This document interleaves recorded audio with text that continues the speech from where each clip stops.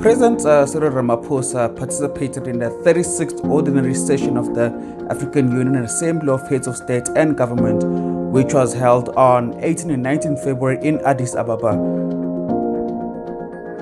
The ordinary session of the African Union Assembly of Heads of State and Government is a strategic framework for delivering on Africa's goal for inclusive and sustainable development.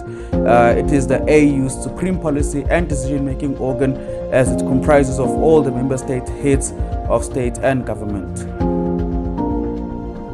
South African President Ramaphosa chaired a meeting to discuss the conflicts in the Eastern Democratic Republic of Congo, the DRC, which was in his capacity as the chair of the AU Peace and Security Council.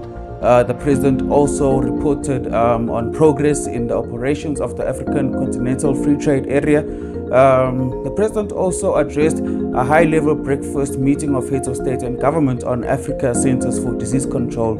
The president also participated in a session on gender advocacy. He also held bilateral meetings with the United Nations Secretary General Antonio Guterres, President Philip Nyusi of Mozambique, the former president Jakaya Kikwete of Tanzania, and President Denis Sassou Nguesso of the Republic of Congo.